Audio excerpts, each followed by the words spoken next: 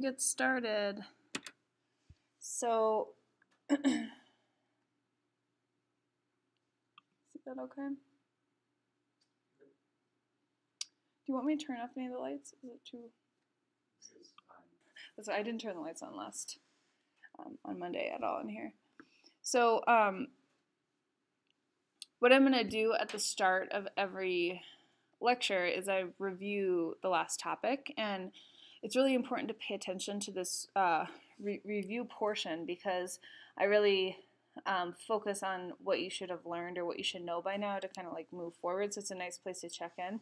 And just as a reminder, this course is normally I use clicker questions during this time, and the clicker questions are also a form of this review.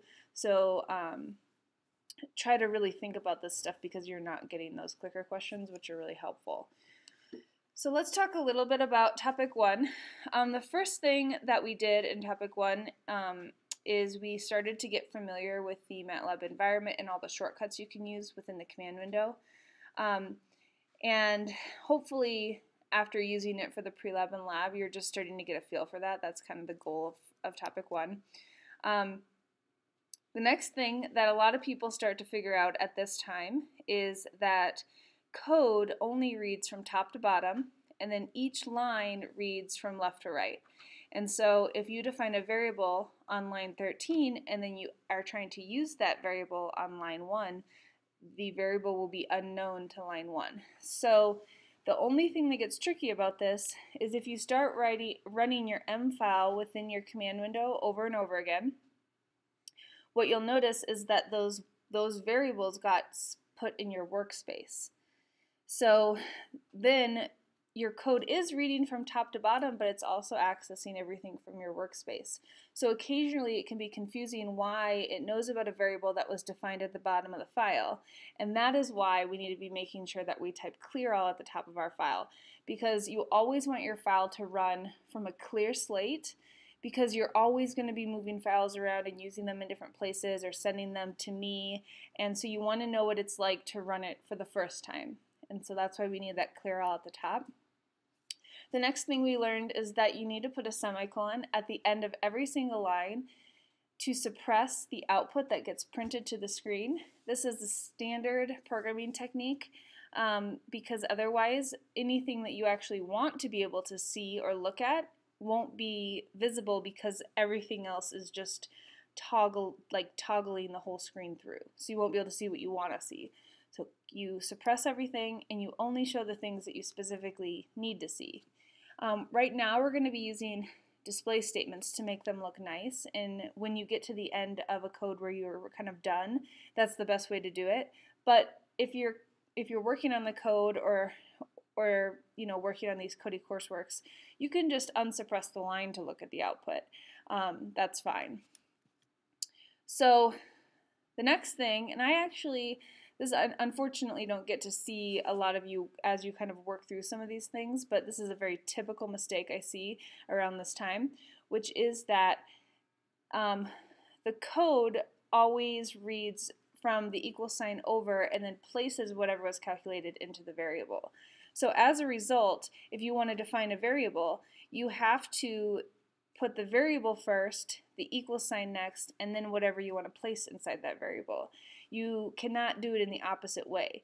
And so as a result, equal signs are reserved to define variables. That's what an equal sign is used for. And you'll notice later in the semester we're going to use an equality to check if two things are equal, and that has a different symbol. So an equal sign is only used for definitions. And then the last thing that I have here on this slide is that you started to figure out the syntax of disp and fprintf. Display is another one. It's the same as disp for the most part. But the two that have different syntaxes that you were kind of exploring is disp and fprintf. So we also started to look at different data types. So we really are going to be using two in this class. So the first type is what comes out as a default when you define a variable as a number. So if I say equals 53.4657, that data type that's going to by default be saved as is a floating point number, and that means that the decimal is included in the precision. If I instead chose it to be an integer, which is not default, you'd have to use that int8 or some other command. Then the number would just be saved as a 10 for these two examples. But if you just define it like this, like I did here, the default is just the floating point number, and it's the biggest one, 64 bits. It can hold any amount of precision you would ever need. And then the other type of data type that we've been using is character strings or text.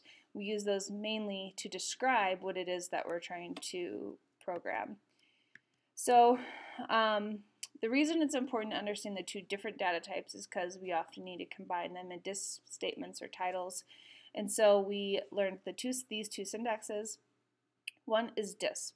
So disp requires parentheses because it is a function, and all functions require parentheses to insert something into them.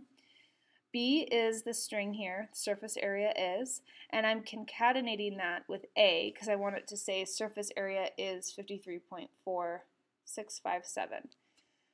But those are two different data types, and arrays don't allow mixed data types, so you have to convert the number into a string, and then if you combine them in an array using these square brackets, which we're going to talk about a lot today, with a comma in between, it allows them to be combined. So that's how disp works.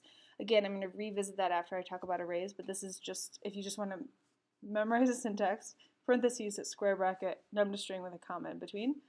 And then fprintf, totally different. You put the string first, and then wherever you want to place the value that the variable holds, you put a percentage sign, and then everything after the percentage sign is just formatting.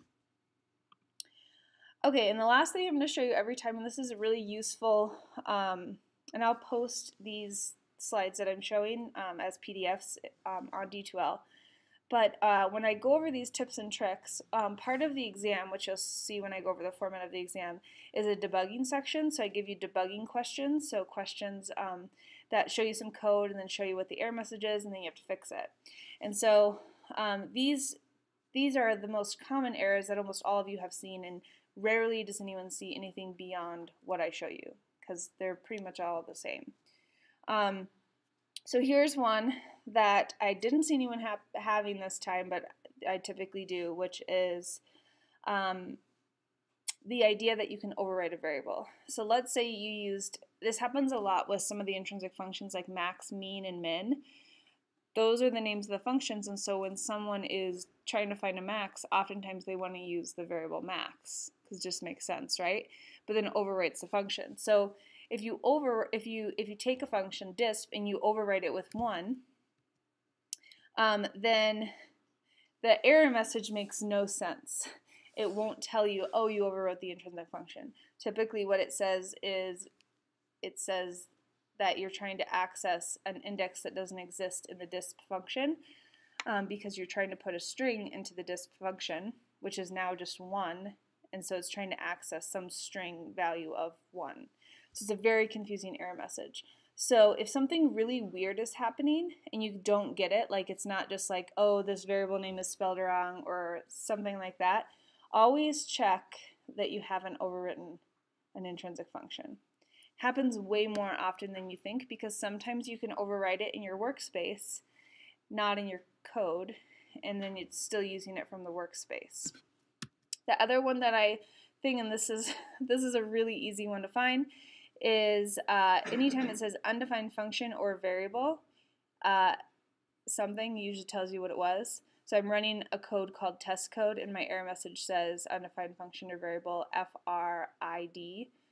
Probably misspelled this, either by whatever you originally defined that variable or whatever intrinsic function. But this is a very common error, and it's a very easy one to read because it tells you which variable it doesn't recognize, and so you need to go back and look at what's inconsistent about that. I don't think I talked about this last time, but it was in the pre-lab. So remember, this will happen a lot in future labs.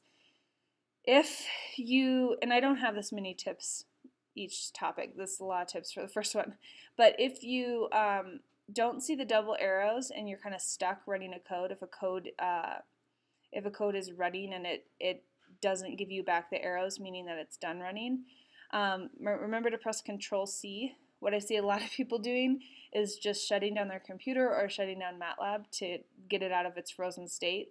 But it all happens all the time. You just have to press Control-C, and that's on all operating systems.